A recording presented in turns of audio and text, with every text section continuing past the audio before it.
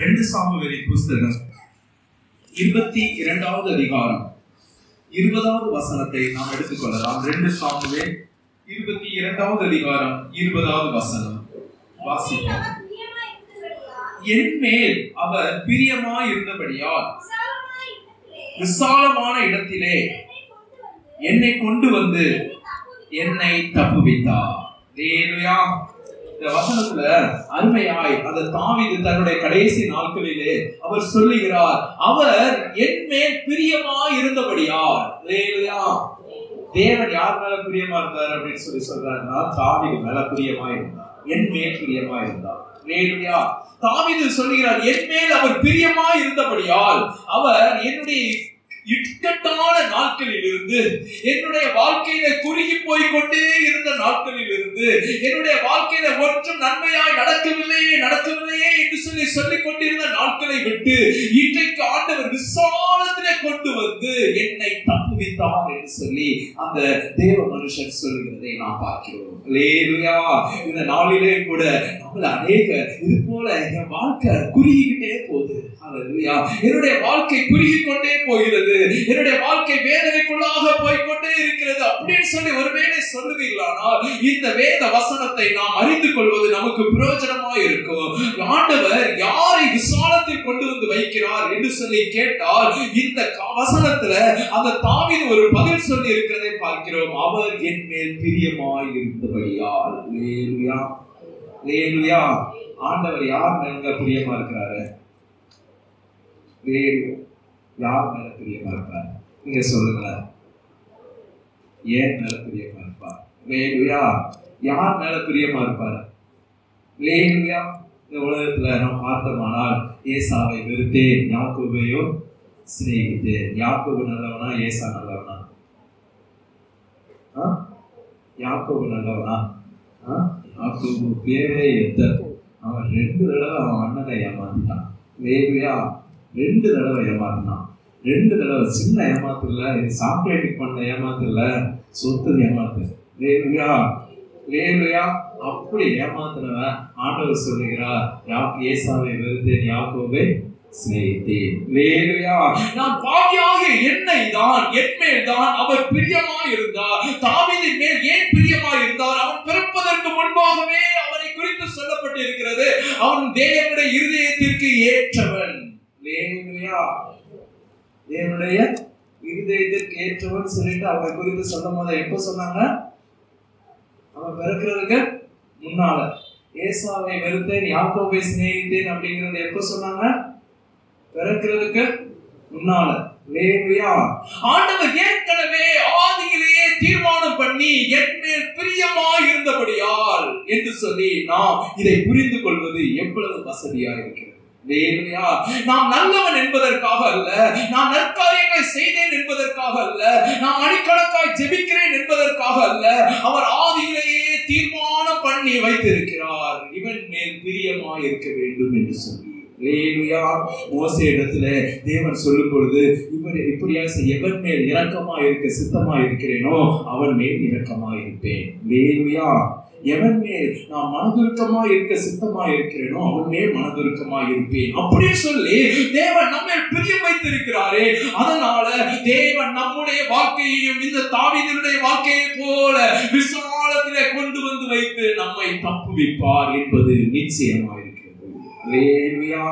தாவீது சொல்லுகிற அந்த வசனத்தை நாம் கவனிப்போமா? அவர் என் மேல் பிரியமா இருந்தபடியால் என்ன செஞ்சாரு? அவர் என்னை விசாலத்திலே கொண்டு வந்து விட்டு என்னை தப்புவித்தார். ஹல்லேலூயா. அவர் என் மேல் பிரியமா இருந்தார். எப்பொழுது பிரியமா இருந்தார்? அருமையான பிள்ளைகளே, நாம் ஏதோ ஒரு நல்ல காரியத்தை செஞ்சேன், நான் காணிக்கை கொடுத்தேன், நான் அவருக்காக ஜெபம் பண்ணேன், நான் இதை செஞ்சேன் அதை செஞ்சேன் அப்படின்னு சொல்லி அவர் நம்ம மேல் பிரியமா இருந்ததில்லை. ஹல்லேலூயா. அவர் அப்படி ஏதோ ஒன்றை கொடுப்பதினாலே தேவனிடத்திலிருந்து நாம் இரக்கத்தை பெற்றுக்கொள்ளலாம் என்று சொல்லி ஒன்றும் இல்லை. ஹல்லேலூயா. ஹல்லேலூயா. நாம் தேவனிடத்திலிருந்து இரக்கத்தை இழந்து போறதுக்கு வேணா நம்ம எதையாவது செய்யலாம். ஹல்லேலூயா. சொல்லுங்க. தேவனிடத்துல இருக்கிற இரக்கத்தை இழந்து போறதுக்கு நம்ம என்னமா ஒண்ணு செய்யலாம். நம்ம பாவத்தையே செஞ்சுக்கிட்டே இருந்தாலும் வச்சுக்கோங்க, இரக்கம் வேணா இல்லாம போகலாம். இல்லையா? ஆனால் அவர் என் மேல் பிரியமாய் இருப்பதற்கு நான் ஒன்றும் செய்ய முடியாது. நான் அவர் என் மேல் பிரியமாய் இருந்தபடியால், அவர் என் மேல் பிரியமாய் இருந்தபடியினால் அவர் எனக்கு செய்கிற ஒரு பெரிய நன்மையை குறித்து இங்கே நாம் வாசிக்கிறோம். அவர் என்னுடைய இடுக்கத்திலிருந்து விசாலமான இடத்திற்கு கொண்டு வந்து விடுவார். உங்க வாழ்க்கையில நான் ஒண்ணு செய்ய முடியல, எதை செஞ்சாலும் எனக்கு பிரச்சனையா இருக்கு, வாழ்க்கையில வாழ்றதுக்கு வழி இல்லை அப்படின்னு சொல்லிட்டு வாழ்க்கை குறுகி கொண்டே போயிருக்கிறது என்று சொல்லி சொல்வீர்களானால், என்னுடைய வாழ்க்கை நான் முன்னால் எவ்வளவு விசாலமாய் வாழ்ந்தேன், இன்றைக்கோ என்னுடைய வாழ்க்கை குறுகி கொண்டே போய்விட்டது என்று சொல்லி சொல்வீர்களானால், இந்த வேத வசனத்தை நாம் கற்றுக்கொள்வது நமக்கு பிரயோஜனமாயிருக்கும். அவர் நிச்சயமாய் அவர் பிரியமாய் இருக்கிறபடியால் அவர் என்னை விசாலத்திலே கொண்டு வந்து என்னை தப்புவிப்பார். தப்புவித்தார் என்று சொல்லி நாம் பார்க்கிறோம். வேதத்திலே ஆதியாகமத்திலே 13வது அதிகாரம் 17வது வசனத்திலே ஆபிரகாம் என்பவனுக்கு தேவன் எவ்வளவு பெரிய விசாலத்தை கொடுத்தார் என்று சொல்லி நாம் கவனிப்போமானால் அது பிரயோஜனமாய் இருக்கும். ஆதியாகமம் 13வது அதிகாரம் 17வது வசனத்தை நாம் வாசிப்போமா? நீ எழுந்து தேசத்தின் நீளமும் அகலமும் அம்மட்டும் நடந்து திரி, உனக்கு அதை தருவேன் என்றார். ஆபிரகாம் அவன் விக்கிரகங்களை வணங்கி கொண்டே இருந்தான் அப்படின்னு சொல்லி நம்ம எல்லாருக்கும் தெரியும். அவனை தேவன் அழைத்தான். எப்படி அழைத்தார் அப்படின்னா, அவனுக்கு நிறைய வசதி இருந்துச்சு. அன்னைக்கு அவனுக்கு ஆடு இருந்துச்சு, மாடு இருந்துச்சு, அவங்க அப்பா இருந்தாங்க, அவங்க சொந்தக்காரங்க இருந்தாங்க, எல்லாம் இருந்தாங்க. அதையெல்லாம் விட்டு நான் காண்பிக்கிற தேசத்திற்கு வா அப்படின்னு சொல்லி அங்கே அவனுடைய வாழ்க்கை ஏதோ குறுகி போனது போல மாறிவிட்டது. அவனுக்கு எல்லா வசதிகளும் இருந்தது, அவனுக்கு ஒரு ஊர் இருந்தது, அவனுக்கு சொந்த நாடு இருந்தது, சொந்த வீடு இருந்தது. எல்லாவற்றையும் விட்டு அவன் தேவன் அழைத்தார் என்று சொல்லி கீழ்ப்படிந்து அவன் வந்தான். தேவன் ஏன் ஆபிரகாமை அழைத்தார்? அவன் மேல் பிரியமாய் இருந்தபடியால். தேவன் ஆபிரகாம் மேல என்ன வச்சிருந்தாரு? பிரியமா இருந்தார். எதுக்கு? காரணம் இல்ல. காரணம் என்ன?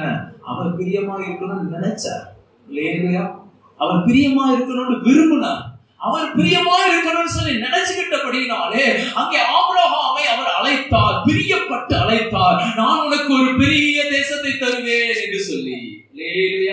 அவன் அழைத்த அந்த தேவனுடைய அழைப்பை கேட்டு அவன் அதே போல அவன் தன்னுடைய சொந்த இனத்தை எல்லாம் விட்டு வந்து விட்டான். அதே போல தேவனுடைய பிள்ளைகளே, நீங்கள் இன்றைக்கு ஏதாவது ஒரு இப்ப சொந்தக்காரர்கள் கட்டுல நாங்க இருக்காதபடிக்கு தேவனை நம்பி வருவதற்கு கற்றுக்கொள்ளுங்கள். ஏனென்றால் விசாலத்தை தருவார். ஆண்டவரை நம்பி வந்தவங்களுக்கு அவர் என்ன தருவாருங்க? விசாலமான இடத்தை தருவார். வாழ்வதற்கு வடக்கையும் கிழக்கையும் மேற்கையும் தெற்கையுமாய் நடந்து திரிவதற்கு ஒரு விசாலமான ஒரு தேசத்தை அந்த ஆபிரகாமுக்கு அன்றைக்கு கொடுத்ததை நாம் பார்க்கிறோம். அவரை நம்பி வாருங்கள், அவரை நம்பி புறப்பட்டு வாருங்கள். ஐயோ, இதையெல்லாம் விட்டு போனால் எனக்கு இருக்கிற கொஞ்சம் நன்மையும் இல்லாமல் போய்விடுமே என்று சொல்வீர்களானால், அருமையான தேவனுடைய பிள்ளைகளே, அவர் உங்கள் மேல் பிரியமாய் இருக்கிறபடியால் உங்களுக்கு விசாலமான தேசத்தை தருவார். அவர் நம்முடைய வாழ்க்கையை குறுகி போக விடுவதில்லை. நாளைக்கு நாள் ஆக அங்கே குறுகி போகிற ஒரு வாழ்க்கை அல்ல, அங்கே விசாலமான ஒரு தேசத்திலே கொண்டு வந்து வைத்து அவரிடத்துல சொன்னார், இஷ்டத்துக்கு இப்ப இங்க எல்லா இடத்திலும் நடந்து திரி. தேவன் எவ்வளவு பெரிய விசாலமான இடத்தை கொடுக்கிறாரு பாருங்க. அவர் நம்பி வந்தார். அவர் சொந்த நாட்டை எல்லாம் விட்டு கூட வந்தார், சொந்த இடத்தை விட்டு வந்தார். அவருக்கு கொடுத்த நன்மையான விசாலமான தேசத்தை நாம் பார்க்கிறோமே. அதே போல தேவன் நமக்கு விசாலமான தேசத்தை தருவார். அவர் ஏன் அப்படிப்பட்ட விசாலமான தேசத்துல வருவாருக்கு சொல்லிட்டு தேவனுக்கு ஒரு எதிர்பார்ப்பு. ஏன் நம்மள பிரிய வச்சு அவர் என்ன வச்சிருக்கிறார்? எதுக்காக பிரிய வச்சு நம்மள பிரிய வச்சாருன்னா, நம்மகிட்ட ஏதோ நல்லது இருக்குது அப்படிங்கிறதுக்காக அல்ல. நம்மகிட்ட நல்லது இருக்குது அப்படிங்கிறதுனால அவர் பிரிய வைக்கல. நல்லா புரிஞ்சுக்கிச்சா? நம்ம நல்லவங்க அப்படிங்கறதுனால நம்ம என்ன செய்யல, அவரு பிரியம் வைக்கல. ஆனா அவருக்கு ஒரு நோக்கம் இருக்குது. அந்த நோக்கத்தை நான் வாசிப்போமா? ஆதியாகமத்தின் புஸ்தகம் 18வது அதிகாரத்துல அவ்வளவு விசாலத்தை எதற்கு கொடுக்கிறார்?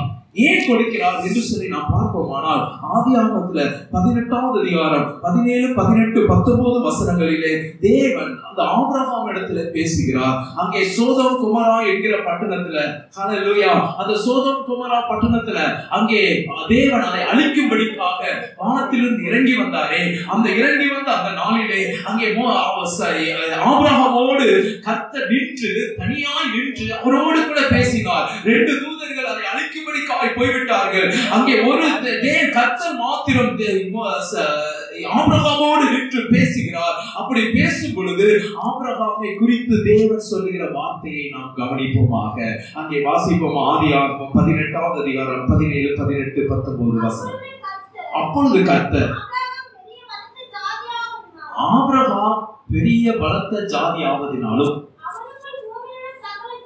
அவனுக்குள் பூமியில் உள்ள சகல ஜாதிகளும் ஆசீர்வதிக்கப்படுவதினாலும் நான் செய்ய போகிறதை ஆபிரகாமுக்கு மறைப்பேனோ?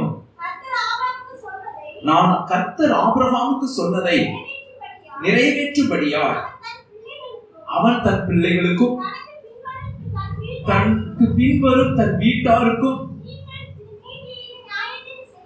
நீங்கள் நீதியையும் நியாயத்தையும் செய்து கர்த்தருடைய வழியை காத்து நடவுங்கள் என்று கட்டளையிடுவான் என்பதை அறிந்திருக்கிறேன் என்றார். அல்லேலூயா. அவருக்குலாம் ஒரு ஆசை, எதுக்குங்க என் மேல புரிய வச்சாரு? நான் அவர் சொல்றபடி கேட்டு வாழுவேன் அப்படின்னு சொல்லி நம்பி அவர் என் மேல புரிய வச்சார். அல்லேலூயா. என் மேல ஏன் புரிய வச்சாரு? அவர் ஆபிரகாமை குறித்து அவர் அறிந்திருக்கிறார். இந்த ஆபிரகாம் நான் சொன்னபடி செய்வான், அவன் பிள்ளைகளுக்கு கட்டளையிடுவான், அவன் வாழுவான், நான் சொல்றபடி கேட்டு வாழுவான் அப்படின்னு சொல்லி அவர் முதல்ல நம்பிக்கிட்டார். அல்லேலூயா, அல்லேலூயா. நான் பிறக்கிறதுக்கு முன்னாலே என்னை குறித்து நம்பிக்கொண்டார். எப்படி நம்பிக்கொண்டார்? இவன் நான் சொன்னதை கேட்பான், நான் சொன்னபடி வாழுவான், இவன் தான் வாழுவது மாத்திரமல்ல தன்னுடைய பிள்ளைகளுக்கும் கட்டளையிடுவான் என்று சொல்லி ஆபிரகாமை குறித்து நான் அறிந்திருக்கிறேன் என்று சொல்லி தேவன் அறிந்திருக்கிறார். அதனால் அவன் மேல் பிரியம் வைக்கிறார். அவன் விக்கிரகத்தை தான் வணங்கிட்டு இருந்தான் பிரியம் வைத்த நாளிலே.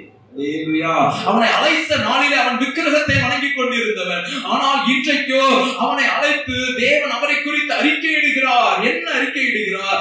என்னுடைய கட்டளைகளின்படி எல்லாம் செய்வார். அல்லேலூயா, அல்லேலூயா. அருமையான தேவனுடைய பிள்ளைகளே, அப்படி செய்வாங்கிறதுக்காக தான் அவர் விசாலமான இடத்தை கொடுக்கிறார். அல்லேலூயா, அல்லேலூயா. ஏன் நமக்கு ஆண்டவர் விசாலமான இடத்தை கொடுக்கிறார் அப்படின்னு சொல்லி சொன்னா, அவருடைய சட்ட திட்டங்களை கேட்டு நடப்போம் என்று சொல்லி நம்புகிறார். அல்லேலூயா, அல்லேலூயா. அப்போஸ்தலனாகிய பவுல் இப்படியாய் சொல்லும், நான் உண்மை உள்ளவன் என்று சொல்லி நம்பி கர்த்தர் இந்த கனமான ஊழியத்தை என் கரத்தில் கொடுத்தார் அப்படின்னு சொல்லி. அல்லேலூயா. ஆனா சவுல் எப்படிப்பட்ட ஆளு? தேவனுடைய பிள்ளைகள் எல்லாம் துன்பப்படுத்தினார். அல்லேலூயா, துன்பப்படுத்திட்டு இருந்தான். ஆனா தேவன் அவன் மேல புரிய வச்சு அவனுக்கும் ஒரு அழைப்பு கொடுக்கிறதை பார்க்கிறோம். அதே போல தேவன் நம்மை அழைத்திருக்கிறார். எதற்கு அழைத்திருக்கிறார்? விசாலமான இடத்திலே கொண்டு வந்து வரும்படிக்கு.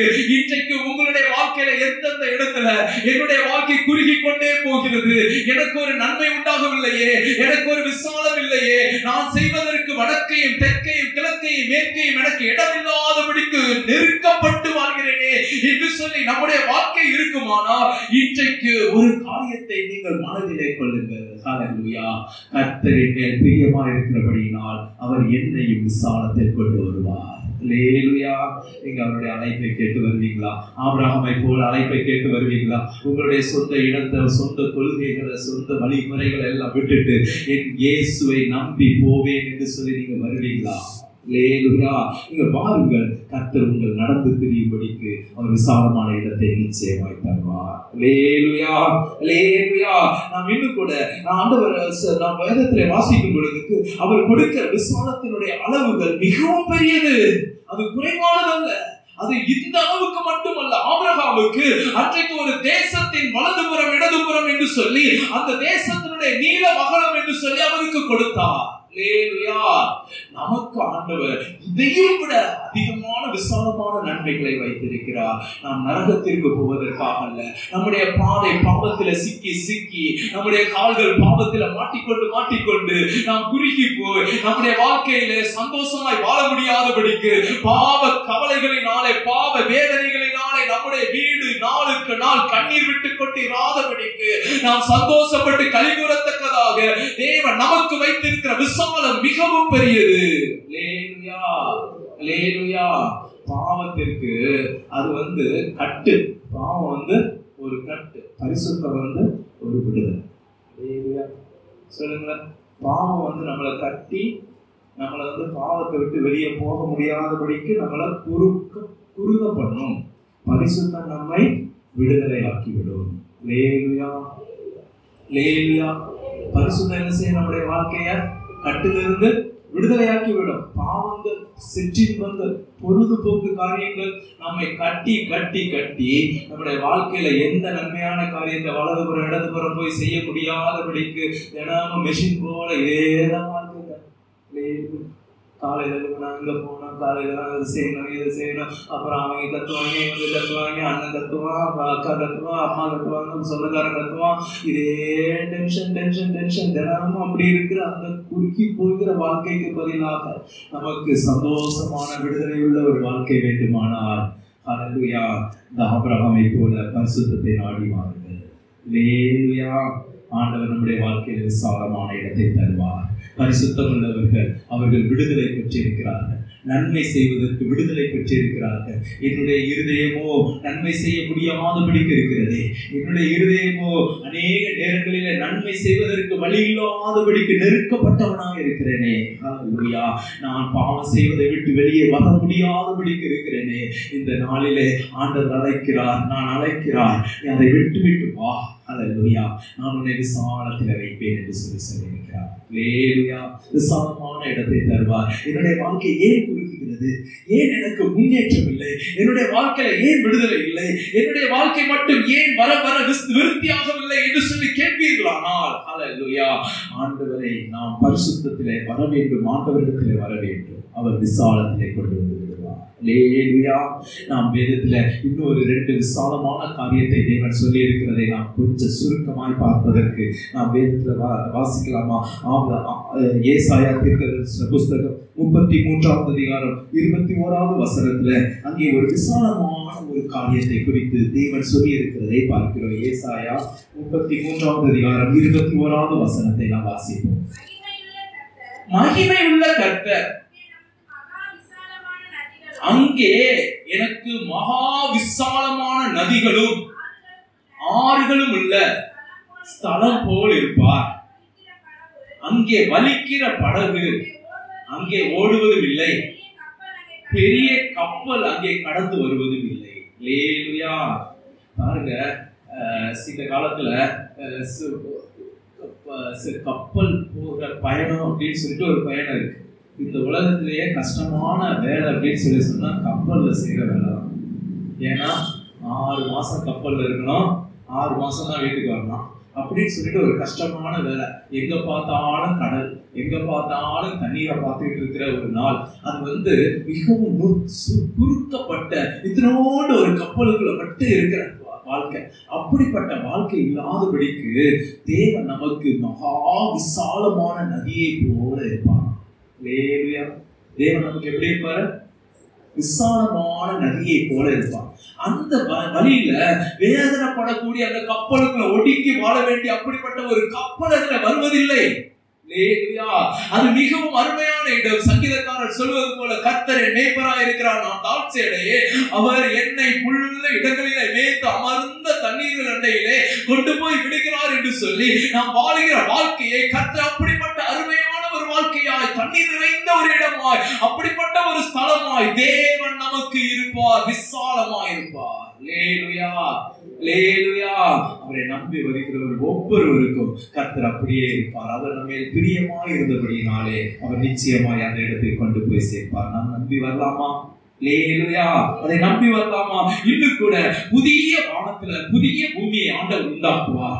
இந்த வானமும் இந்த பூமியை ஒரு நாள் ஒளிந்து போகும். புதிய பூமியை புதிய வானத்தையும் தேவன் உண்டாக்குவார். அந்த நாளிலும் கூட தேவன் எல்லாவற்றையும் கொடுக்கும்படிக்காக நமக்கு வைத்திருக்கிறார். வெளிப்படுத்துற விசேஷம் 21வது அதிகாரத்தை நாம் வாசிக்கலாம். வெளிப்படுத்துற விசேஷம் 21வது அதிகாரம் 7வது வசனத்தை நாம் வாசிப்போமா?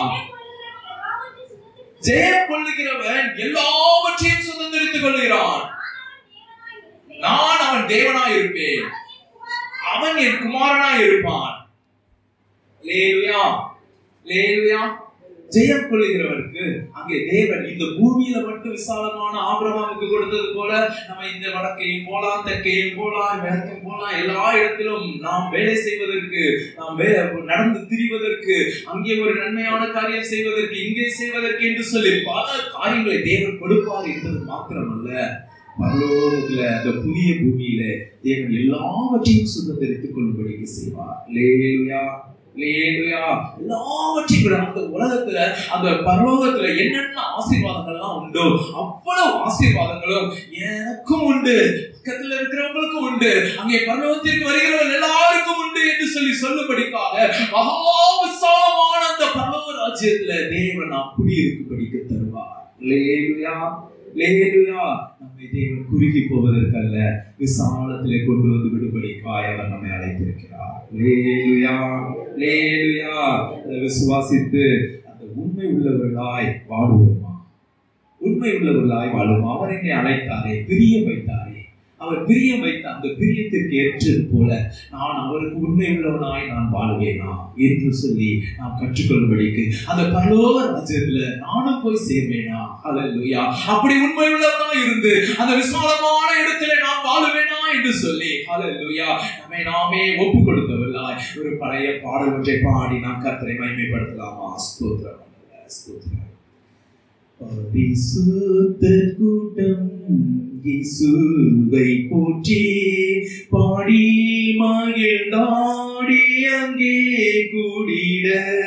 பரிசுத்த கூட்டம் இயேசுவை போற்றி பாடி மகிழ்ந்தாடி அங்கே கூடிட.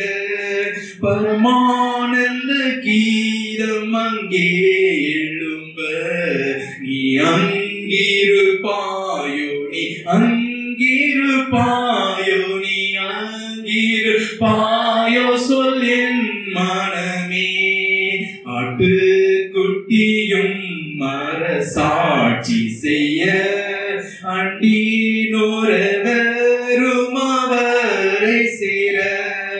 அன்பர் அன்றலார் கண்ணீரும் துடைக்க நீ அங்கிருப்பாயோ, நீ அங்கிருப்பாயோ, நீ அங்கிருப்பாயோ சொல்லேன் மனமே. அல்லேலூயா. நாம் பரலோகத்துல அந்த தேவன் நமக்கு சுதந்திரமாய் கொடுக்க போகிற எல்லா நன்மைகளையும் நாம் சுதந்திரித்து வாழ வேண்டும் என்று சொல்லி இந்த பூமியில ஜெயம் கொண்டவர்களாய் வாழ வேண்டும். பரிசுத்தர் கூட்டம் பரலோகத்துல கூடுவே. அந்த நாளிலே நான் எங்கே இருப்பேன்? அல்லேலூயா, எங்கே இருப்பேன்? அந்த கேள்வியோடு கூட நாம் ஆண்டவர் நம்மை பிரியம் வைத்திருக்கிறார் என்பதை அறிந்து கொள்வோமாக. அல்லேலூயா. ஏன் அவர் பரலோகத்திலிருந்து இறங்கி வந்து எனக்காக மரித்தார், எனக்காக ரத்தம் சிந்தினார், எனக்காக உயிரோடு இருந்தார். அவர் என்னை பிரியம் வைத்திருக்கிறபடினாலே. அல்லேலூயா. எதற்காக பிரியம் வைத்தார்? நாம் அவரை அவரோடு கூட நாம் போய் அவர் வைத்திருக்கிற அவர் அந்த மகாவிசாலமான நதியை போல, அந்த மகாவிசாலமான தண்ணீர்கள் நிறைந்த நதியை போல, கப்பல் இல்லாத ஒரு நதி, இந்த உலகத்தில் இருக்கிற கஷ்டங்கள் உள்ள வேலைகள் இல்லாத ஒரு நதி, அப்படிப்பட்ட கப்பலும் இல்லை, அங்கே ஒரு வேதனை நிறைந்த ஒரு வாழ்க்கை இல்லை, வலித்து போக வேண்டிய அவசியமும் இல்லை. அல்லேலூயா. தேவன் நமக்கு விசாலமான அருமையான நிம்மதியான ஒரு வாழ்க்கையை வைத்திருக்கிறாரே, அதை நாம் பெற்றுக்கொள்ளும்படிக்காக இந்த நாளிலே நாம் பிரியம் இல்லாமல் போய்விடக்கூடாது. அல்லேலூயா. நான் முதலாவது சொன்னது போல ஆண்டவர் பிரியமா இருக்கிறார். எப்ப பிரியமா இருந்தாரு என் மேல? அல்லேலூயா. என் மேல எப்ப அவர் பிரிய வச்சாரு? பிறக்கிறதுக்கு முன்னால. அல்லேலூயா. எப்ப என் மேல பிரியமா இருந்தாரு? சொல்லுங்களேன். பிறக்கிறதுக்கு முன்னால. எல்லாரும் சொல்லுங்க. என் மேல எப்ப ஆண்டவர் பிரியம் வைத்தார்? ஆமா, நான் நிறைய காணிக்க போட்ட அன்னைக்கு இல்ல, நான் நிறைய ஜெபம் பண்ண அன்னைக்கு இல்ல. கவனிச்சுக்கோங்க, நம்ம ஜெபம் பண்ணோம், நம்ம ஆண்டவரே தேடணும். இந்த ஒரு வருஷம் ஒரு நாள் கூட சண்டே ஞாயிற்றுக்கிழமை ஆராதனைக்கு தடை இல்லாம வந்துட்டோம், அதனால ஆண்டவர் என் மேல பிரியமா இருக்கிறான்னு நினைச்சீங்கன்னா அது தப்பு. இல்லையா? ஆண்டவர் என் மேல பிரியமா இருக்கிறது எப்ப? பிறக்கிறதுக்கு முன்னால. அப்படி இருக்கிறனால ஆண்டவர் இன்றைக்கு நம்மோடு கூட சொல்லுகிற காரியம் நாம் வாசிப்போமா? எப்படி தொடர்ந்து நாம் அந்த பிரியத்திலிருந்து விலகி போய்விடாமல் இருக்கும்படிக்காக நாம் செய்ய வேண்டிய காரியங்களை நாம் சுருக்கமாய் பார்க்கலாம். மத்தேயு 25ஆம் அதிகாரம் 23வது வசனத்தை நாம் வாசிக்கலாமா? மத்தேயு 25:23. அங்கே பரலோக ராஜ்யத்துல அந்த தேவன் ஒரு நாள் அவருடைய எஜமான் அங்கே தன்னுடைய கையில் இருந்த தாளந்துகளை எல்லாம் உபயோகப்படுத்தினவனை நோக்கி, நல்லது உத்தமம் உண்மையுமான ஊழியக்காரனே, கொஞ்சத்தில் உண்மையா இருந்தா உன்னை அநேகத்தின் மேல் அதிகாரியாய் வைப்பேன். லேலுயா, பாருங்களேன் எப்படி விசாலம் உண்டாதுன்னு பாத்தீங்களா? கொஞ்சத்துல ஆண்டவர் முதல்ல கொஞ்சம் கொடுத்தாரு, அதுல உண்மையா இருக்கு. லேலுயா, அப்ப ஆண்டவர் என்ன செய்வாரு? அநேகத்தின் மேல அதிகாரியா வைப்பார். கொஞ்சத்துல உண்மையா இருந்து அதே அநேகத்துல அதிகாரியா வைப்பார். எனவே உண்மை என்பது அவசியம். விசாலத்துல கொண்டு வந்து விடுவதற்கு என்ன அவசியம்? என்ன அவசியங்க? உண்மை. ஏன் என் வாழ்க்கை அநேக நேரங்களில் குறுகி குறுகி போனது? தேவனுடைய வார்த்தைப்படி நடப்பதற்கு உண்மை இல்லாமல் இருந்தபடியினாலே. ஆபிரகாமை குறித்து தேவன் சொல்லுகிறார், அவன் என்னுடைய கற்பனைகளை எல்லாம் அவன் கைக்கொள்வது மாத்திரமல்ல, அவன் தன்னுடைய பிள்ளைகளுக்கும் அதை போதிப்பான். அவர்களுக்கு போதிப்பான் கூட இல்ல, கட்டளையிடுவான். நீங்க எல்லாம் ஆண்டவருக்கு கீழ்ப்படியாதப்பா செய்யணும் அப்படின்னு சொல்லி கட்டளையிடுவான். அப்படின்னு சொல்லி சொல்றபடினாலே தேவன் அவனுக்கு கொடுத்த தேசம், அவன் நீளம் அகலம் எவ்வளவோ அவ்வளவும் நடந்து திரிய என்று சொல்லி ஒரு பெரிய தேசத்தை கொடுத்தாரே, அதே போல்தான் இங்கேயும் சொல்லப்படுகிறது. கொஞ்சத்தில் உண்மையா இருந்தால் நம்பிதான் கொடுத்தாருங்க. லேலுயா, நம்ம வீட்டை ஆண்டவர் நம்பி என் கையில கொடுத்தார். சொல்லுங்களேன், என் வீட்டை நம்பி என் கையில கொடுத்தார். நம்ம வீட்டை என்ன செய்யறோம்? சாப்பிட்டு எடுத்து அடிக்கிறோமா? லேலுயா, வீட்டை என்ன வச்சு அடிக்கிறோம்? சிலருக்குலாம் வாய் வார்த்தை அது சாட்டையை விட பயங்கரமா இருக்கு. லேலுயா, ஆண்டவர் நமக்கு கொடுத்த காரியத்துல கொஞ்சத்துல உண்மையா இருக்கிறீங்களா? லேலுயா, ஆண்டவர் கொடுத்த கொஞ்ச காரியத்துல உண்மையா செய்றீங்களா? ஆண்டவர் நமக்கு என்னெல்லாம் கொடுத்திருக்கிறாரு அப்படின்னு சொல்லிட்டு ஒரு லிஸ்ட் போடுங்களேன். உங்களுக்கு ஆண்டவர் என்னெல்லாம் கொடுத்திருக்கிறாரு? ஒரு வேலை கொடுத்திருக்கிறாரு, வீடு கொடுத்திருக்கிறாரு, அப்படி அப்படின்னு சொல்லிட்டு என்னெல்லாம் கொடுத்திருக்கிறாரு. அந்த காரியத்துல உண்மையா இருக்கிறீங்களா? உண்மையா இருந்தா அநேகவற்றில் அதிகாரியாய் வைக்கும்படிக்கு விசாலத்தை கொண்டு கொள்வார். லேலுயா, ஏன் விசாலம் வரல அப்படின்னா கொஞ்சத்துல உண்மையா இல்ல.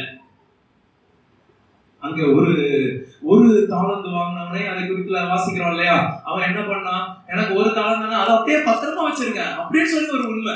அந்த உண்மை எப்படிப்பட்ட உண்மைனா, நான் அதை பத்திரமா வச்சிருக்கேன். அப்படி இல்லைங்க அருமையான பிள்ளைகளே, உண்மையா இருக்கிறது அப்படின்னா அது பெருகணும். லேலுயா, நாம் கையில கொடுத்த வேலை அது நன்மையாய் மாறணும், அது வளரணும். லேலுயா, அது பேர் தான் உண்மை. லேலுயா, அப்படி உண்மையா இருந்தால் அநேகவற்றில் தேவன் அதிகாரியாக வைப்பார். லேலுயா, இன்னொரு வசனத்தை வாசிக்கலாமா? மத்தேயு 7வது வசனம் 7வது அதிகாரம் 21வது வசனம் வாசிப்போமா? பரலோகத்தில் இருக்கிற என் பிதாவின் சித்தத்தின்படி செய்கிறவனே அல்லாமல், பரலோக ராஜ்யத்தில் பிரவேசிப்பவனே அல்லாமல் என்னை நோக்கி கர்த்தாவே கர்த்தாவே என்று சொல்லுகிற அவன் சொல்லுகிறவன் அதுல பிரவேசிப்பது இல்லை. லேலுயா, பாருங்க, இப்படிப்பட்ட ஒரு விசாலத்துக்கு வந்து நிக்கணும் அப்படின்னா இந்த பரலோக ராஜ்யத்தை சுதந்திரித்துக் கொள்கிறவர்கள் யார் என்று சொல்லி கேட்போமானால் தேவனுடைய சித்தத்தின்படி செய்தவர்கள். லேலுயா, இன்றைக்கு தேவனுடைய சித்தம் என்ன அப்படின்னு சொல்லிட்டு உங்களுக்கு தெரியுமா அப்படின்னு சொல்லி கேட்டா அநேகர் வந்து குளிக்கதான் செய்வாங்க. அப்படிதானே? தேவன் உங்க வாழ்க்கையில என்ன சித்தம் வச்சிருக்கிறாங்க அப்படின்னு சொல்லி கேட்டா என்ன சொல்லுவீங்க அப்படின்னா, எனக்கு தெரியாது. லேலுயா, யாருக்கெல்லாம் தெரியும் தேவன் என் மேல என் வாழ்க்கையில வச்சுக்கிற சித்தம் என்ன அப்படின்னு சொல்லி தெரிஞ்சவங்கன்னா ஒரு லேலுயா சொல்றாங்க. லேலுயா, ஒருத்தர் இல்லையா? தெரியாதா? ஆண்டவர் கையில கொடுத்திருக்கிற பொறுப்பை சரியா செய்யறது தான் அவருடைய சித்தம். லேலுயா, கையில கொடுத்திருக்கிற பொறுப்புகள் எல்லாவற்றையும் சரியா செய்வான்னு சொல்லி நம்பி என்ன கொடுத்திருக்கிறாரு? அதை சரியா செய்யணும்னு தானே கொடுத்துருக்காரு. பிள்ளைங்களை வளர்க்கறது சரியா வளர்க்கணும் அப்படின்னு சொல்லி நம்பி தானே பிள்ளைங்களை கொடுத்தாரு. ஏலியா சொல்லுங்களேன், ஆண்டவர் என்ன வச்சிருக்காரோ தெரியல, ஆண்டவர் என்ன வச்சிருக்காரோ தெரியல அப்படின்னு சொல்லி சொல்லாதீங்க. ஆண்டவர் ஏற்கனவே கொடுத்து வச்சிருக்கிறாரு. தாவீதை குறித்து ஆண்டவருடைய சித்தம் என்ன அப்படின்னா, ஆண்டவர் சொன்ன அவன் இஸ்ரவேலை ஆட்சி செய்யணும் அப்படின்னு சொல்லி ஒரு சித்தம் வச்சிருக்காரு. அப்படிதானே? நம்ம வீட்டை ஆண்டு கொள்ளணும் அப்படிங்கிற சித்தத்தை தேவன் வச்சிருக்காரா இல்லையா? யாருக்கெல்லாம் இப்ப ஆண்டவருடைய சித்தம் தெரியும்? ஆண்டவருடைய சித்தம் தெரிஞ்சவங்களா ஒரு அலையிலேயே சொல்லுங்களேன். ஆண்டவர் நம்ம கையில கொடுத்திருக்கிற சின்ன வேலையா இருந்தாலும் அதை கரெக்டா செய்யணும் அப்படின்னு தான் சொல்லி அவர் நம்பி கொடுத்திருக்கிறாரு. அது யாருடைய சித்தம்? கையில கொடுத்த வேலையை ஒழுங்கா செய்யணும் அப்படிங்கிறது யாருடைய சித்தம்? தேவனுடைய சித்தம். நம்ம கையில கொடுத்ததை விட்டுட்டு நம்ம நிறைய பேர் மற்றவங்களுக்கு இருக்கிற மாதிரி எனக்கு இல்லை அப்படின்னு சொல்லி, அது யார் சித்தம்? அது அவங்க சித்தங்க. உங்களுக்கு ஆண்டவர் கொடுத்த சித்தம் என்ன? அதை செஞ்சாதான் பரலோக ராஜ்யத்துல பிரவேசிப்பானே அல்லாமல் என்னை நோக்கி கர்த்தாவே கர்த்தாவே என்று சொல்லி கூப்பிடுகிறவன் பரலோக ராஜ்யத்துல பிரவேசிப்பது இல்லை. ஹல்லேலூயா. உங்க வீட்டை பரிசுத்தமா நடத்தணுமா? உங்க வீட்டை பரிசுத்தமா ஆண்டவருக்கு பிரியமா நடத்தணுமா? உங்க வீட்டை நீங்க ஆண்டு கொண்டு உங்க வீட்டுல துதியின் சத்தம் எழுப்பணுமா? ஹல்லேலூயா. உங்க வீட்டை ஆட்சி செய்வீங்களா? உங்க வீட்டை ஆட்சி செய்ய முடியுமா? உங்க வீட்டுல சேர்ந்து உட்கார்ந்து ஜெபம் பண்ண முடியுமா? துதிக்க முடியுமா? துதிப்பது கர்த்தருக்கு பிரியம். ஹல்லேலூயா. அப்ப அது கர்த்தருடைய சித்தம். துதிக்கிறது கர்த்தருடைய சித்தம். ஹல்லேலூயா. கர்த்தருடைய சித்தம் தெரியலன்னு சொல்ல தெரிஞ்சதெல்லாம் செய்யவே இல்லையே. ஹல்லேலூயா. தெரிந்த கர்த்தருடைய சித்தங்களை நாம் செய்வோமாக, நாம் அப்பொழுது பரலோக ராஜ்யத்திலும் நமக்கு இடம் உண்டாயிருக்கும். ஹல்லேலூயா. ஹல்லேலூயா. நாம் இந்த நாளிலே ஒரு 3 குறிப்புகளை மாத்திரம் வேகமாக கற்றுக்கொண்டு கர்த்தர் எப்படி நம்மை விசாலத்தில் கொண்டு வந்து விடுகிறார் என்று சொல்லி 3 குறிப்புகள். கொஞ்ச நேரம் தான் இருக்குது, கொஞ்ச நேரத்துக்குள்ள நாம் முடிக்கணும். ஹல்லேலூயா. முதலாவதாக நாம் அவரை மேய்ப்பராக ஏற்றுக்கொள்ள வேண்டும். அவர் நம்ம பிரியம் வச்சு நம்மளை கூப்பிட்டார். அவர் தான் எனக்கு மேய்ப்பன், அவர் தான் எனக்கு தேவன் அப்படின்னு சொல்லிட்டு அவர் பின்னால நான் போறதுக்கு ரெடியா இருக்கணும். போவீங்களா? ஏசு எங்க கூப்பிட்டாலும் போவீங்களா? ஹல்லேலூயா. எங்க கூப்பிட்டாலும் போவீங்களா? எல்லாம் நிறைய பேர் போக மாட்டாங்க. ஏசு கூப்பிட்டா என்ன செய்ய மாட்டாங்க? போக மாட்டாங்க. அப்படிதான் ஏசுமே சொல்றாரு, கல்யாண வீட்டுகள் எல்லாம் ரெடியா இருக்குது, நீங்க எல்லாரும் வாங்க அப்படின்னு சொல்லி கூப்பிட்டா அந்த ஒருவன் ஐயோ இன்னைக்கு தாங்க நான் மாடு வாங்கினேன், அந்த மாடை நான் போய் பார்க்கணும். இன்னைக்குதான் ஒரு கல்யாண வீடு இருக்கு, அந்த கல்யாண வீட்டுக்கு போகாம இந்த கல்யாண வீட்டுக்கு வருவாங்க. இப்படி நிறைய வேலைகள் இன்னைக்கு கூட நிறைய பேர் போய் பார்க்க நிறைய வேலை இல்லையா? அதனால நம்ம தேவன் அழைக்கிற அவர் எனக்கு மேய்ப்பர், அவர் தான் எனக்கு மேய்ப்பர். அங்கே ஆபிரகாமை தேவன் அழைத்த பொழுது அவன் தன்னுடைய சொந்த இனத்தை எல்லாவற்றையும் விட்டு தேவன் காண்பிக்கிற தேசத்துல போய் வாழுவேன் என்று சொல்லி அவன் அதை நம்பி வந்தான். ஹல்லேலூயா. அதுபோல நாம் கர்த்தரை மேய்ப்பராக ஏற்றுக்கொள்ள வேண்டும். ஹல்லேலூயா. அவர் சொல்றபடி நான் போவேன். இன்னைக்கு நிறைய பேருக்கு பக்கத்துல இருக்கிறவங்க மன்னிக்கிறது கூட விருப்பம் இல்லை. ஹல்லேலூயா. மன்னிப்பீங்களா மற்றவங்கள? யாரெல்லாம் மற்றவங்களை மன்னிக்க முடியாம இருக்கிறீங்க? அதனால இன்னைக்கு ஆண்டவர்கிட்ட ஒப்பு கொடுத்த ஆண்டவர் சொல்லி இருக்கிறாரு, நீங்க மன்னிக்கணும். ஹல்லேலூயா. ஆண்டவர் என்ன சொன்னார்? இயேசு கிறிஸ்து சொன்ன நான் எல்லா பாவத்தையும் மன்னிப்பேன்னு சொல்லியிருக்காரு இல்லையா? ஆனா ஆண்டவர் சொல்லியிருக்கிறார் உங்க பாவங்கள்லாம் மன்னிக்கப்படாது அப்படின்னு சொல்றதுக்கு ஒரு காரணத்தை சொல்லியிருக்கிறார். என்ன காரணம் தெரியுமா? நீங்கள் பிறருடைய குற்றங்களை நீங்கள் மன்னியாவிட்டால் பரலோகத்தில் இருக்கிற பிதா உங்கள் குற்றங்களையும் என்ன செய்வார்? மன்னியா இருப்பார். ஹல்லேலூயா. ஆண்டவர் சொல்றது கேட்டு போவீங்களா? ஹல்லேலூயா. இன்னும் உங்களுக்கு வைராக்கியம் இருக்கா? அந்த வைராக்கியத்தெல்லாம் விட்டுட்டு ஆண்டவர் சொல்றதை கேட்டு நாம் போவோமாக.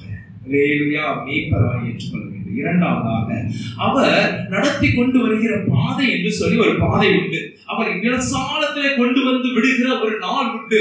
அந்த நாள் வரைக்கும் அவருடைய கரத்திலே நாம் அடங்கி இருக்க வேண்டும். ஹல்லேலூயா. அவர் கொண்டு வந்து விசாலத்திலே கொண்டு வந்து விடுகிற நாள் என்று சொல்லி ஒரு நாள் உண்டு. அந்த நாள் வரைக்கும் அவருடைய கரத்திற்குள்ளாக நாம் அடங்கி இருக்க வேண்டும். ஹல்லேலூயா. அது இரண்டாவது குறிப்பு. மூன்றாவது குறிப்பு, அவர் விசாலத்திலே கொண்டு வந்து விட்ட அன்றைக்கு அவர் நமக்கு வச்சிருக்கிற பொறுப்பு, நமக்கு வச்சிருக்கிற அந்த இடத்தை தவிர வேறு இடத்துக்கு போகும். இல்லையா? அவன் நமக்குன்னு சொல்லி ஒரு இடத்தை கொடுத்திருக்கிறார் இல்லையா? அந்த இடத்தை விட்டுட்டு நம்ம வேற இடத்துக்கு போக கூடாது. சாலமோன் என்கிற ஒரு ராஜா, அந்த ராஜா நல்ல ராஜா, அவன் தேவனுக்கு பிரியமானவர், தேவனுக்கு சிநேகிதன் என்று சொல்லி அவன் பிறக்கும் பொழுதே சொல்லப்பட்டது. அவன் தேவன் அவனுடைய பிரியம் வைத்திருந்தார். 2 முறை தரிசனமானார். அவனுக்கு தேவன் இந்த பூமியில இருக்கிற எல்லாருடைய ஞானத்தை காட்டிலும் அவனுக்கு கொடுத்த ஞானம் மகா பெரியது. அவனுக்கு முன்பாகவும் அவனுக்கு பின்பாகவும் அவனை போல ஞானம் உள்ளவன் இந்த பூமியில இல்லை. அவ்வளவு பெரிய சாலமோன். ஆனால் அவன் வாழ்க்கையில அவன் ஆண்டவர் வைத்திருந்த அந்த வட்டம் அவனுக்கு சாலமோன், அவனுக்கு விரோதியும் இல்லை, அவனுக்கு இடையூறு கொடுக்கிறவங்களும் இல்லை. நாடு முழுவதும் சமாதானம். அவன் தேவனுக்கு ஆலயத்தை கட்டினான், அதை செஞ்சான்னு சொல்லிட்டு அவன் வாழ்க்கையில நடந்த விசாலமான காரியங்கள் ஏராளம். அவன் செய்த காரியம் அங்கே வடக்கே இருந்து தெற்க வரைக்கும் அங்கே அவன் செய்து கட்டி எழுப்பின கட்டடங்கள் பட்டணங்கள் என்று சொல்லி ஏராளம். அவன் செய்த ஆயுதங்களின் எண்ணிக்கை ஏராளம். அவனுடைய வாழ்க்கை விசாலமாயிருந்தது.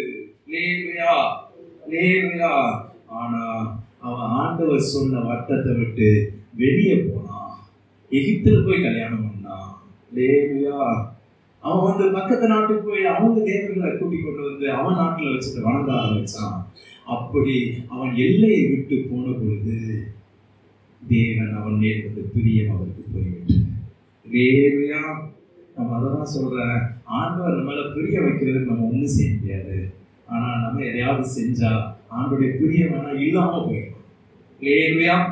ஆண்டோடைய பிரியம் வேணா இல்லாம போயிடலாம். எப்ப அவர் சொன்ன விசாலத்தின் வட்டத்திற்குள்ள இராதபடிக்கு வெளியே போனான்.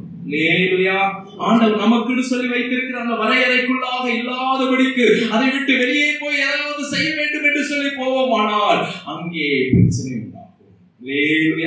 அதனால 3 குறிப்புகளை மாத்திரம் நான் சுருக்கமாய் ஒரு வசனத்தை மாத்திரம் வாசித்து நாம் முடிக்க போகிறோம். முதலாவதாக அவரை மேய்ப்பராக ஏற்றுக்கொள்ள வேண்டும். யோவான் சுவிசேஷம் 10வது அதிகாரம் 9, 10, 11 வசனங்களை வாசிக்கலாம். யோவான் சுவிசேஷம் 10வது அதிகாரம் 9, 10, 11 வசனம். நானே வாசல், என் வழியாய் ஒருவன் உட்பிரவேசித்தால் அவன் ரட்சிக்கப்படுவான். அவன் உள்ளும் புறமும் சென்று மேய்ச்சலை கட்டடைவான். திருடவும் கொல்லவும் அழிக்கவுமே வருகிறானே என்று வேறு ஒன்றுக்கும் வரான். நானோ அவைகளுக்கு ஜீவன் உண்டாயிருக்கவும் அவை பரிபூர்ணப்படவும் வந்தேன். நானே நல்ல மேய்ப்பன். நல்ல மேய்ப்பன் ஆடுகளுக்காக தன் ஜீவனை கொடுக்கிறான். இயேசு கிறிஸ்து எப்படி அவருடைய ஜீவனை கொடுத்தார்களோ அவர் நாம் உள்ளேயும் புறம்பையும் போய் மேய்ச்சலை கண்டடையும்படிக்கு செய்வார். அவரை மேய்ப்பரா ஏற்றுக்கலாமாங்க? அவர் வழி அவர் சொல்றபடி மட்டும் நான் கேட்பேன். மற்ற வழி எனக்கு அது நஷ்டம் போல இருந்தாலும் பரவாயில்ல, அந்த வழி எனக்கு வேண்டாம். அவர் எந்த பாதையில போறாரோ அப்படின்னு சொல்லிட்டு நான் நடப்பேங்க. அவரை மேய்ப்பரா ஏற்றுக்கொள்வேன். அவர் தான் எனக்கு மேய்ப்பர். அவர் வழி நடத்துகிற பாதையிலே நான் நடப்பேன் என்று சொல்லி நீங்கள் போவீர்களானால் தேவன் உங்களை உள்ளேயும் வெளியேயும் அவர் போய் மேய்ச்சலை கண்டடையும்படிக்கு விசாலமான இடத்தை நமக்கு காண்பிப்பார். அதனால நீங்க இயேசு கிறிஸ்துவை மேய்ப்பராய் ஏற்றுக்கொள்ளுங்க. இன்றைக்கு வரைக்கும் அவரை மேய்ப்பராய் ஏற்றுக்கொள்ளாமல் இருப்பீர்களானால் அவரை மேய்ப்பராக இன்றைய தினத்திலே ஏற்றுக்கொள்ளுங்க. அவர் சொல்ற வழியில தான் நடக்கும். அங்க பாருங்க, அந்த வசனத்துல திருடவும் கொல்லவும் அழிக்கவுமே வருகிறானே என்று வேறு எதற்கும் வரான். சிலர் புது காரியங்களை சொல்லிக் கொடுக்க வருவாங்க. நம்முடைய இயேசு சொல்லிக் கொடுக்காத வார்த்தைகளை, நம்முடைய வேதத்திலே சொல்லப்படாத வார்த்தைகளை, அங்கே ஒரு திருடனை போல அந்த குள்ள நரி அது நம்மை கெடுக்க வேண்டும் என்று சொல்லி, கொல்லவும் அழிக்கவும் வேண்டும் என்று சொல்லி புது சட்டத்திட்டங்களை, புது வழிகளை அவன் கற்றுக் கொடுக்கும்படிக்கு வருவான். அந்த வார்த்தைகளை கேளாதிருங்கள். அந்த வார்த்தைகளை கேளாதிருங்கள். அதை தான் சொல்கிறான். நானும் அந்த ஆடுகளுக்கெல்லாம் ஜீவன் உண்டாகணும். அந்த ஜீவன் பரிபூர்ணமும் படணும். வாழ்ந்து இருக்கணுங்க. எப்படி இருக்கணும்? ஜீவன் அப்படின்னா வாழ்க்கை. ஜீவன்கிறது என்னது? வாழ்வு. வாழ்க்கை வாழ்ந்து இருக்கணும். அது குறுகின வாழ்க்கை இல்ல, பரிபூர்ணம் அடைந்த வாழ்க்கையாய் மாற வேண்டும். எங்கள் வீட்டில் எல்லாம் இருக்கிறது, எல்லா சந்தோஷமும் இருக்கிறது, எங்கள் வீட்டில் பரிசுத்தம் இருக்கிறது, எங்கள் வீட்டில் எங்கள் தேவன் ராஜாவாய் இருக்கிறார் என்று சொல்லுகிற அந்த பரிபூர்ணம் அடைந்த வாழ்க்கை நமக்கு வேண்டும். அதுதான் விசாலமான வாழ்க்கை. அல்லேலூயா.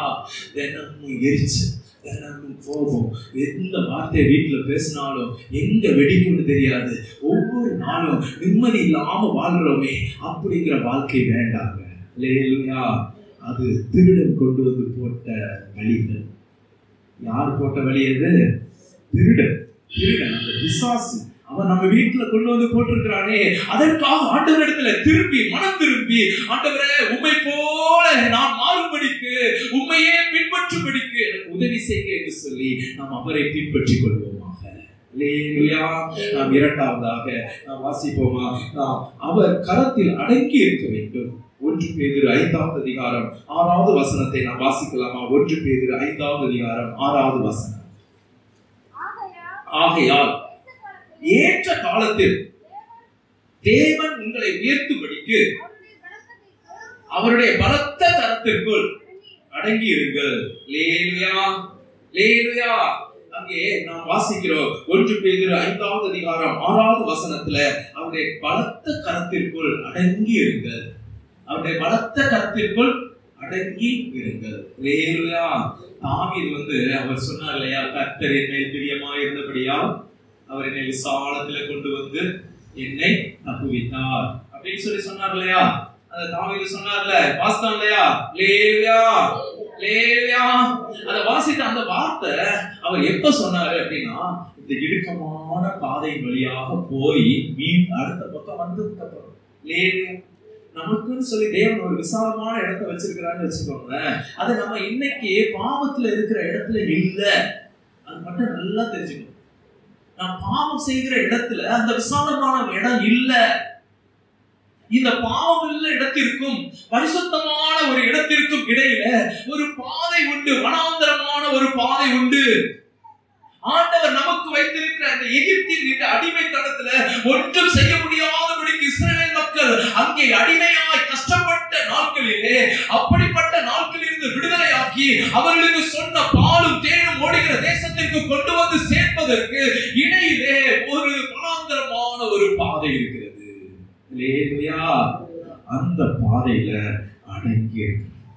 அல்லேலூயா. ஏற்ற காலத்தில் கர்த்தர் உங்களை உயர்த்தும்படிக்கு அவருடைய பலத்த கரத்திற்குள் அடங்கி இருங்க. இஸ்ரவேல் மக்களை எகிப்து தேசத்திலிருந்து அழைத்து கொண்டு வரும் பொழுது ஆண்டவருடைய கரம் பலத்த கரமா கூட இருந்துச்சா, குறுகின கரமா கூட இருந்துச்சா? சொல்லுங்க. பலத்த கரம். அது என்னெல்லாம் செய்யும்? எகிப்துல வாதைகளை நடத்திட்டது, செங்கடலை 2ஆக பிறந்தது. இது எல்லாம் எங்க நடந்துச்சு? கானான் தேசத்துல ஒரு நாள் நடக்குதுங்க. அல்லேலூயா. கானான் தேசத்துல செங்கடல் கலந்த அதிசயம் நடக்கல. எங்க நடந்துச்சு? வனாந்தரத்துல. அல்லேலூயா. அங்க பாருங்க, தண்ணி இல்ல. அங்க கண்மலையில இருந்து தண்ணி புறப்பட்டு ஆறாய் வந்தது. அது இஸ்ரவேல் நாட்டுல ஒரு நாளும் நடந்தது இல்லை. அல்லேலூயா. கானான் தேசத்துல ஒரு நாளும் நடந்தது இல்லை. கொடுத்த விசாலமான இடத்துல அப்படி ஒரு நாளும் நடந்தது இல்லை. ஆனா வனாந்தர பாதையில அது நடந்துச்சு. ஒரு தடவை இல்ல, 2 தடவை நடந்திருக்குங்க. எப்படிங்க? தண்ணி கண்மலையில இருந்து ஆறாய் புறப்பட்டு ஓடும். அது வனாந்தரத்துல, பாலைவனத்துல. அல்லேலூயா. அப்படியாய் அதிசயம் செய்கிற பலத்த கரத்திற்குள்ளாக அடங்கி இருங்க. அவர் நம்ம தேவை ஒண்ணு கூட குறைய வைக்க மாட்டாங்க. அல்லேலூயா. அந்த காத்து இருக்கிற நாட்கள்ல, அடங்கி இருக்கிற நாட்கள்ல நம்ம தேவைகள்ல ஒன்று கூட என்ன செய்யாது? குறையுமா? கானான் தேசத்துக்கு போற வழியில அந்த வனாந்தரத்துல என்னைக்காவது ஒரு தேவை குறையுமாங்க? அல்லேலூயா. குறையுமா? ஒரு நாள் கூட குறையாது. ஏங்க அடங்கி இருக்க முடியல? ஆண்டவர் தான் குறைய வைக்க மாட்டார, அப்படியே அடங்கி இருக்க கூடாது? இஸ்ரவேல் மக்கள் போல அவிசுவாசமா ஏன் பேசுவானே, ஏன் முறுமுறுப்பானே, ஏன் எகிப்திற்கு நான் பழைய வாழ்க்கைக்கு திரும்பி போய்விடுவேன் என்று சொல்லி சொல்வானே? அல்லேலூயா. அப்படியெல்லாம் சொல்ல வேண்டாம். அடங்கி இருங்க. ஆண்டவர் விசாலமான தேசத்தை வைத்திருக்கிறார். பாலும் தேவன் ஓடுகிற தேசத்தை நினைச்சிருக்கிறாரு, வச்சிருக்கிறார். அல்லேலூயா. எனவே அந்த விசாலமான தேசத்திற்கு போகிறோம் என்று சொல்லி நம்பினவர்களாக அடங்கி இருக்கவே கற்றுக்கொள்வோமாக. நாம் மூன்றாவதாக அவர் கொடுக்கும் தேசத்துல நாம் நடக்க வேண்டும். அதே தேசத்திற்குள்ளாக இருக்க வேண்டும். அல்லேலூயா, அல்லேலூயா. அவர் கொடுக்கிற தேசத்துல என்ன செய்யணும்? நம்ம இருக்கணும். அந்த தேசத்தை விட்டு வெளியே போக கூடாது. அவர் அந்த தேசத்துல அவ்வளவு நீளம் எவ்வளவோ அவ்வளவு தூரம் நடந்து திரி என்று சொல்லி ஒரு விசாலமான தேசத்தில் கொண்டு வந்து வைப்பார். இன்றைக்கு ஆண்டவர் நிறைய பணம் கொடுத்துட்டாரு, நிறைய வசதி கொடுத்துட்டாரு, எல்லா தேவைகளும் நான் நினைக்கிறபடி எல்லாம் செய்யறதுக்கு இன்னைக்கு வசதி இருக்குது அப்படின்னு சொல்லி ஒரு விசாலமான இடத்தில் கொண்டு வந்து வைத்து விட்டார். இப்ப நம்ம என்ன செய்யணும்? இப்ப எனக்கு நல்ல வசதி இருக்கா, விருப்பப்பட்டபடி எல்லாம் வாழலாமா அப்படின்னா அது இல்ல. விருப்பப்பட்டபடி எல்லாம் வாழலாம் அந்த எல்லைக்குள்ள. அல்லேலூயா. ஆண்டவர் நமக்கு கொடுத்த தேசத்தின் எல்லைக்குள்ள என்ன செய்யலாம்? விருப்பப்பட்டபடி எல்லாம் வாழலாம். அல்லேலூயா. ஆனா அந்த தேசத்தை விட்டு மட்டும் வெளியே செய்யக்கூடாது, போக கூடாது. அல்லேலூயா. அதாவது பரிசுத்த வாழ்க்கையை விட்டு என்ன செஞ்சிடக்கூடாது, போக கூடாது. அல்லேலூயா. தேவன் கொடுத்திருக்கிற உண்மையை விட்டு வெளியே போக கூடாது. அல்லேலூயா. அந்த காரியத்தை அந்த எல்லையை விட்டு வெளியே போகாதபடிக்கு வாழ வேண்டும். அங்கே ஒரு நாள் ஒரு வேதத்துல வாசிக்கிற ஈசாக்கு என்கிற தேவனுடைய மனுஷன் வாழ்ந்த நாட்களிலே அங்கே தேசத்திலே பஞ்சம் உண்டாயிற்று. அவன் தேவன் கொடுத்த தேசம்தான். அந்த தேசத்திலே பஞ்சம் உண்டாயிற்று. ஆதியாகமம் 26வது அதிகாரம் 1, 2, 3 வசனங்களை வாசிக்கிற பாருங்கள். ஆதியாகமம் 26வது அதிகாரம் 1, 2, 3 வசனங்களை நாம் வாசிப்போம். ஆபிரகாமின் நாட்களில் உண்டான பஞ்சமே அல்லாமல் பின்னும் ஒரு பஞ்சம் தேசத்தில் உண்டாயிற்று. அப்பொழுது ஈசாக்கு பெலிஸ்தருக்கு ராஜாவாகிய அபிமெலேக்கினிடத்தில் கேராவுக்கு போனான். கர்த்தர் அவனுக்கு தரிசனமாகி, நீ எகிப்துக்கு போகாமல் நான் உனக்கு சொல்லும் தேசத்திலே குடியிரு, இந்த தேசத்திலே வாசம் பண்ணு, நான் உன்னோடு கூட இருந்து உன்னை ஆசீர்வதிப்பேன், நான் உனக்கும் உன் சந்ததிக்கும் இந்த தேசங்கள் யாவையும் தருவேன், தகப்பனாய ஆபிரகாமுக்கு நான் இட்ட ஆணையை நிறைவேற்றுவேன் என்று சொல்லி பார்க்கிறோம். ஒருவேளை ஆண்டவர் கொடுத்த விசாலமான தேசத்துல பஞ்சம் வந்துடலாம். என்ன வந்துடலாம்? பஞ்சம். தேவன் எனக்கு கொடுத்த தேசம். இப்ப ரெட்டியார்பட்டியில கொண்டு வந்து ஆண்டவர் நம்ம வச்சிருக்காருன்னு வச்சுக்கோங்களேன். இந்த ரெட்டியார்பட்டியில இருந்து சொல்லியிருக்காரு. ரெட்டியார்பட்டியில எனக்கு வேலை இல்லாம போயிடுச்சு. அப்ப பஞ்சம் தானே? இல்லையா? ரெட்டியார்பட்டியில என்ன ஆகி போச்சு? வேலை இல்லாம போயிடுச்சு. ஆண்டவர் தான் கொண்டு வந்து வச்சாரு அப்படின்னு சொல்லிட்டு ஒரு காரணம் இருக்குது அப்படின்னு சொல்லி வச்சுக்கோங்களேன். அந்த தேசத்தை விட்டு போகாதீங்க. எங்க போகாதீங்க? அந்த தேசத்தை விட்டு ரெட்டியார்பட்டியில ஏதோ ஒரு ஊர் பேர் தான் சொன்னேன்னு சொல்லிட்டு உடனே நான் ரெட்டியார்பட்டியில எல்லாரும் இருங்கன்னு சொல்லி நினைச்சாருங்க. லேலுயா. கர்த்தர் உங்களுக்கு கொடுத்த தேசத்துல பஞ்சம் வரும்பொழுது நீங்க என்ன செஞ்சிடாதீங்க, அதை விட்டுட்டு போயிடாதீங்க. லேலுயா. அதுவும் குறிப்பிட்ட காரியம், எகிப்துக்கு போயிடாதப்பா. அந்த தேசம் அங்க நல்லா இருக்கு அப்படின்னு சொல்லிட்டு விட்டுட்டு வந்த தேசத்துக்கு திரும்ப என்ன செஞ்சிடாதீங்க, போயிடாதீங்க. அந்த எகிப்துக்கு என்ன செஞ்சிடாதீங்க, போயிடாத. நான் இந்த தேசத்துல இரு, நான் உங்களை ஆசீர்வதிப்பேன். இந்த வசனத்துல கொஞ்சம் கழிச்சு பாத்தீங்கன்னா, தேசத்துல ஈசாக்கு விதை விதைத்தான், தேவன் அதை 100 மடங்கு ஆசீர்வதித்தார். லேலுயா. தேவன் ஆசீர்வதிப்பாரா? பஞ்ச காலத்துல தேவன் ஆசீர்வதிப்பாரா? லேலுயா. பஞ்ச காலத்திலே தேவன் நம்மை ஆசீர்வதிப்பார். வனாந்தரத்துல சாப்பாடு போடுவார். பஞ்ச காலத்திலும் தேவன் அந்த தேசத்துல நம்மை ஆசீர்வதிப்பார். இப்படிப்பட்ட விசாலமான இடத்துல வந்து இருக்கும்படிக்காக நாம் ஒப்பு கொடுத்து, ஆண்டவரே நான் உம்மை மேய்ப்பனாக ஏற்றுக்கொள்கிறேன் என்று சொல்லி எல்லாரும் சொல்லி தேவனை நோக்கி பார்த்து ஜெபிப்போமா. ஹல்லேலூயா. ஆண்டவரே நீர் என் மேல் பிரிய வைத்திருக்கிறீரப்பா. ஹல்லேலூயா. அதற்காய் ஸ்தோத்திரம். ஆண்டவரே நாங்கள் உண்மை இல்லாதவர்களாய் போய்விடக்கூடாது. ஆண்டவரே நாங்கள் உண்மை உள்ளவர்கள் என்று எண்ணி ஆண்டவரே எங்களை அழைத்தீரப்பா. ஹல்லேலூயா. எங்கள் மேல் பிரிய வைத்தீர். யாக்கோபு உண்மையிலேயே எத்தனை ஆண்டவரே அவன் ஏமாற்றுகிறவனப்பா, ஆனால் அவன் மேல் பிரிய வைத்து அவன் உண்மை உள்ளவனாய் வாழ்வான் என்று சொல்லி நம்பி அவனை கர்த்தாவே நீ நேசித்தீர் ஆண்டவரே. அது போல என்னை நேசித்தீர். நான் நல்லவன் அல்ல ஆண்டவரே, ஆனால் நான் நல்லவனா இருப்பேன் என்று சொல்லி நம்பி ஆண்டவரப்பா என்னை நேசித்தீரே. நான் நன்றியோடு ஸ்தோத்திரிக்கிறேன் அப்பா. ஹல்லேலூயா. இப்படிப்பட்ட ஒரு பொறுப்பை கொடுத்தீரே, எனக்கு ஒரு வீட்டை கொடுத்தீரே, எனக்கு ஒரு வாழ்க்கையை கொடுத்தீரே, ஒரு வேலையை கொடுத்தீரே. நான் உண்மையா இருப்பேன் என்று சொல்லி உம்முடைய நாமத்திற்கு சாட்சியாய் வாழ வாழ்வேன் என்று சொல்லி ஆண்டவரே நீர் எல்லாம் கொடுத்தீரே ஆண்டவரே. ஹல்லேலூயா. அப்படிப்பட்ட அந்த விசாலமான தேசத்துல கர்த்தர் நம்மை கொண்டு போய் விடுகிற ஒரு நாள். ஹல்லேலூயா. அந்த நாள் வரைக்கும் நாம் ஏற்ற காலத்துல கர்த்தர் நம்மை உயர்த்தும் வரைக்கும் ஹல்லேலூயா அடங்கி இருப்போமாக. ஹல்லேலூயா. அவர் நமக்கு கொடுக்கிற விசாலமான தேசத்துல இப்பொழுது நான் என்ன வேணாலும் செய்யலாம் என்று சொல்லி ஆண்டவர் எனக்கு கொடுத்தார் என்று சொல்லி ஹல்லேலூயா. சாலமோன் தன் இஷ்டப்படி அங்கே எல்லா தேசத்தாரோடு கூட அவன் விபச்சாரம் பண்ணினானே. ஹல்லேலூயா. அங்க இருக்கிற விக்கிரகங்களை எல்லாம் எடுத்துக்கொண்டு வந்து தன்னுடைய நாட்டில் வைத்து வணங்கினானே. அப்படி கெட்டு போய்விட வேண்டாம். மீண்டும் பாவத்திற்கு போக வேண்டாம். மற்ற தேசத்திற்கு போக வேண்டாம். ஹல்லேலூயா. அவர் நமக்கு கொடுத்த தேசத்திலே குடியிருப்போம். ஆண்டவர் 100 மடங்கு ஆசீர்வதிப்பார். ஹல்லேலூயா. அதை நம்பி குடியிருப்போமா? அவரை நம்பி வாழுவோமா? அவர் 100 மடங்கு ஆசீர்வதிப்பார். அருமையான பிள்ளைகளே, ஹல்லேலூயா. ஒரு நாள் இயேசு கிறிஸ்து இந்த பூமிக்கு வருகிற நாளிலே ஹல்லேலூயா அவர் நாம் எல்லாவற்றையும் பரலோக ராஜ்யத்திலே சுதந்திரித்துக் கொள்ளும்படிக்கு கர்த்தர் நம்மை சேர்த்துக் கொள்கிற ஒரு நாள் உண்டு. அருமையான பிள்ளைகளே, இந்த பூமியில ஒருவேளை ஒன்றும் இல்லாதவர்களா இருக்கலாம். ஆனால் நமக்கு பரலோகத்திலே ஹல்லேலூயா எல்லாவற்றையும் சுதந்திரித்துக் கொள்ளும்படிக்கு தேவன் ஒரு இடத்தை வைத்திருக்கிறாரே. அந்த இடத்திலே நீ இருப்பாயோ, நீ அங்க இருப்பாயோ என்று சொல்லி ஹல்லேலூயா அது ஒரு கவியை மாத்திரம் பாடி நாம் ஜெபிக்கலாமா? ஹல்லேலூயா. ஸ்தோத்திரம். பரிசுத்த கூட்டம் இயேசுவை போற்றி பாடி மகிழ்ந்தாடி அங்கே கூடிட. பரிசுத்த கூட்டம் இயேசுவை போற்றி பாடி மகிழ்ந்தாடி அங்கே கூடிட. பரமானந்த கீதம் அங்கே எழும்ப. நீ அங்கிருப்பாயோ, நீ அங்கிருப்பாயோ, நீ அங்கிருப்பாயோ சொல்லி மனமே. நீ அங்கிருப்பாயோ, நீ அங்கிருப்பாயோ, நீ அங்கிருப்பாயோ சொல்லி மனமே. நான் அங்கிருப்பேனே, நான் அங்கிருப்பேனே, நான் அங்கிருப்பேனே சொல்லி மனமே. நான் அங்கிருப்பேனே, நான் அங்கிருப்பேனே, நான் அங்கிருப்பேனே சொல் மனமே.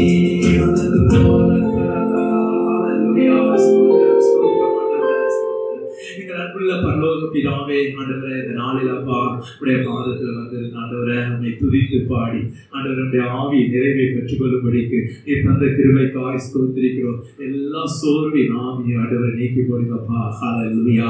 கர்த்தர்களாய் மகிழ்ந்திருப்பது உங்களுடைய பலன். ஹல்லேலூயா. அமெரிக்கையும் நம்பிக்கையுமே உங்களுடைய பலன் என்று சொல்லி ஆண்டவரை வேதத்தில் வாசிக்கிறோமே. யாரிடத்துல ஆண்டவர் அந்த சீயோனி நம்பிக்கை இல்லையோ அந்த பிள்ளைகள் எல்லாருக்கும் இன்றைக்கு ஆண்டவர் அப்பா நீ நம்பிக்கை கொடுங்க ஆண்டவரை. ஹல்லேலூயா. சீயோனில எனக்கு ஒரு நம்பிக்கை இருக்கிறது என்று சொல்லி ஆண்டவரை உம்மை நம்பும்படிக்கு உதவி செய்யுங்கப்பா. அந்த நம்பிக்கையினால இன்றைக்கு சந்தோஷத்தோடு புறப்பட்டு செல்லும்படிக்கு உதவி செய்யுங்க ஆண்டவரே அப்பா. ஹல்லேலூயா. நாங்கள் கற்றுக்கொண்டது போல ஆண்டவரே அப்பா ஸ்தோத்திரிக்கிறோம். நீர் எங்கள் மேல் பிரியமா இருக்கிறபடினாலே நிச்சயமா தாவீதை ஆண்டவரை விசாலத்திலே கொண்டு வந்து அவனை தப்புவித்த தேவன் எங்களை விசாலத்திலே கொண்டு வந்து எங்களை தப்புவிக்கிறவராய் இருக்கிறீர். அதை நம்பி வந்திருக்கிறோம் ஆண்டவரே. நீர் பாலும் தேனும் ஓடுகிற தேசத்திற்கு கொண்டு போய் சேர்ப்பீர் என்று சொல்லி உம்மை நம்பி நாங்கள் உம்மை பின்பற்றி வந்திருக்கிறோம் அப்பா. ஹல்லேலூயா. ஆண்டவரே ஒருவர் ஆகிலும் உண்மை இல்லாதவர்களாய் ஆண்டவரை போய்விடாதபடிக்கு உண்மையோடு ஆண்டவரே அப்பா அந்த காலேபை போல யோசுவாவை போல ஆண்டவரே அப்பா கானான் தேசத்தில் போய் சேரும் வரைக்கும் ஆண்டவரே உண்மையாய் உம்மை பின்பற்றும்படிக்கு உதவி செய்யுங்க. உம்முடைய அன்பின் பாதத்தில் ஒப்புக் கொடுக்கிறோம். பிள்ளைகள் ஒவ்வொருவரை நீரே ஆசீர்வதியும் நன்மை செய்யும் ஆண்டவரே. கண்மணி போல எல்லாரையும் பாதுகாத்துக் கொள்வீராக. தொடர்ந்து உடைய பந்தியை எங்களுக்கு ஆசீர்வதித்து தாரும் ஆண்டவரே. இன்னும் பந்திக்கு ஆயத்தமாயிராத பிள்ளைகள் ஆண்டவரே இன்னும் உங்களோடு கூட உடன்படிக்கை பண்ணிக்கொள்ளாதவர்கள் ஆண்டவரே சீக்கிரத்தில் உம்மோடு உடன்படிக்கை பண்ணிக்கொண்டு எனக்கு இயேசு போதும் என்று சொல்லி உம்மோடு உடன்படிக்கை பண்ணிக்கொள்ள ஒவ்வொருவருக்கு உதவி செய்யும்படிக்காக ஜெபிக்கிறோம். அன்பின் பாதத்தில் ஒப்புக் கொடுக்கிறோம். பொறுப்படுத்திக் கொள்ளும். துதி கன மகிமை எல்லாம் உமக்கே செலுத்துகிறோம். இயேசு கிறிஸ்துவின் மூலம் ஜெபிக்கிறோம். ஜீவனுள்ள நல்ல பிதாவே. ஆமென்.